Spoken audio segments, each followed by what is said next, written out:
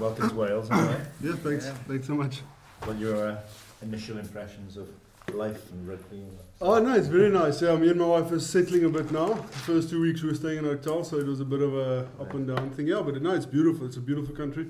Spent some time in New Zealand, makes me think of that a lot. Very green, hills. No, it's a beautiful place. So what was the decision process to come here then? I signed a contract with not the Scarlets, the Kings, the EP Kings, that has actually been upgraded to the Super Rugby now.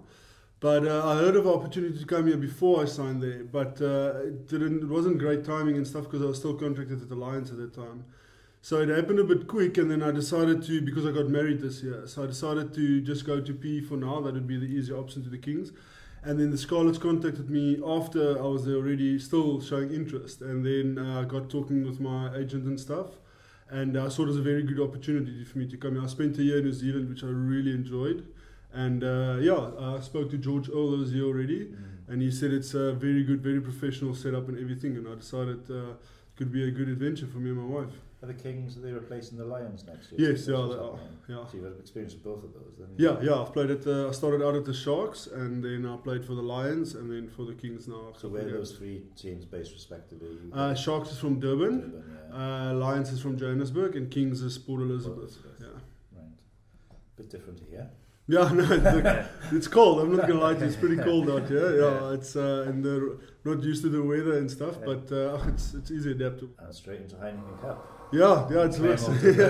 Yeah, it's a good start for us. I think we did well last week. We just need to carry that forward. I'm looking forward to it. I've played in the NPC New Zealand, the Currie Cup, so I've been lucky to play in a bunch of different domestic competitions and stuff. So I'm looking forward to seeing what. When you look at the group, the Scarlets, you've got the winners from last year, the semi-finalists from last year, and one of the form teams in England as well. So the shows the standard, doesn't it? Yeah, no, it does. I think the Scarlets started out really well. I followed them because I wasn't here yet, and then 2 tough weeks, which it can be accompanied to a lot of things, you know.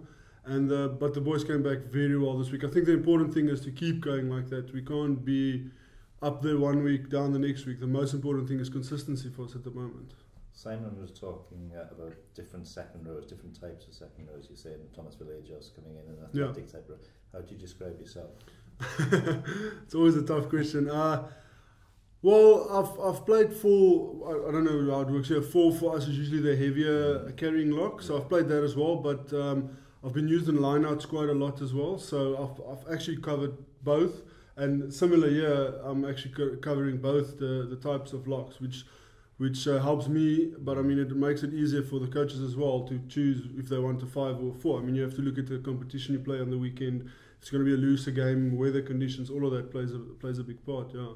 It's a competitive area in the squad now, isn't it? Yeah, very. Thomas came in. Well, I've met him the first time today. Yeah, there's some outstanding players. Sione is playing really good rugby. George O is playing brilliantly. He's had a week off because of a bit of stiffness and stuff, but he'll be firing this week again. You got Jake, you got Joel, you got a bunch of guys, you know. So anxious time when selections announced? Yeah, no, it is. But there's a really good vibe between the boys. There's really hard competitiveness, but still the guys are helping each other out, you know.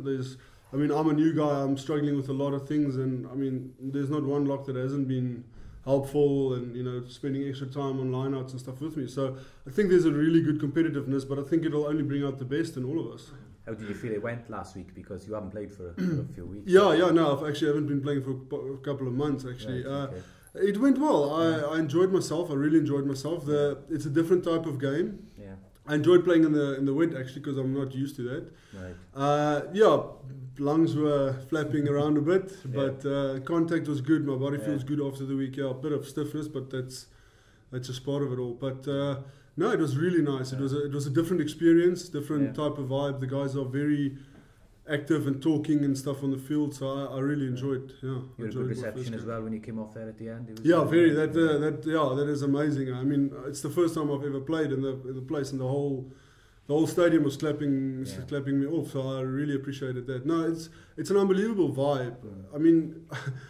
I would go after training and go buy something quickly in the shop, and 3-4 people would just stop you and have a chat to you and tell you how they love the Scarlets. And the support here is unbelievable. They just recognise you everywhere where you go. So are you living in town? Yes, I live actually quite close to the stadium. Oh, right, okay. So me and my wife's not that good with the directions and stuff yet, so I chose a place fairly close to here.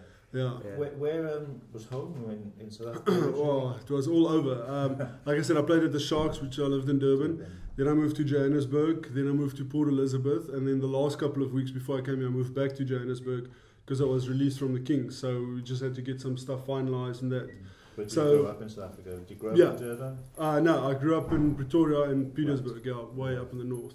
On the veldt? Yeah, on the Eiffel, Will it be your first time playing in France this weekend as well?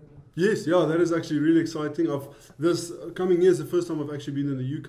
Right. Yeah, I've never even been in the UK. I've been to a couple of other countries, but everywhere from here on where I go is going to be new to me. France is going to be new, Italy is going to be new, Scotland, all of that's going to be my first time. Was it always rugby for you as a kid? Yeah, I did quite a lot of athletics when I was younger. Yeah, I enjoyed a bit of discus and high jump, but I was quite a lot lighter back then. So athletics, but in South Africa, it's an unbelievable rugby culture. You just get brought up with it. It's part of what you do, and that your dad just pushes you as much as he can, and your parents support you, and so it's mostly been rugby ever since. Do you sense a bit of a similarity? This is a big rugby town. Oh yeah, everything is about rugby. I mean, I don't think there's 8 out of 10 cars I see has got Scarlets badges on them. Every shop sells the jerseys. The people are really, really into their rugby. Yeah. That's good. Age grade caps, Joe, did you play for the Springboks at a junior level? Yes, I was back at the Sharks then, so I played for the Sharks in the 19s and 21s. Right. And then I played for the junior Springboks under 19, so we won the World Cup in Durban that year. Yeah. Would there been there would have been players, I'm assuming, who would have played in that side who have gone on to... a guy like Chili Boy Radapele, the hooker. Richard Strauss is actually playing, qualified for Ireland now, yes. Well, he was there next week in Valencia. Heinrich Brousseau, the sixth flank. Stegman that plays for the Bulls. Right. There's actually quite a lot of guys. Alistair Hargreaves that's over in I think he's Saracens. Right, he left Sharks. There's actually quite a lot of guys that came out of it. Dion Fourie, guy that signed. Captain for Western Province for Stormers now. He also signed in Europe now. Right. Okay. So now there's quite a lot of guys that made it out of that team. Some impressive names there, it was a really good group. We were blessed that year with talent,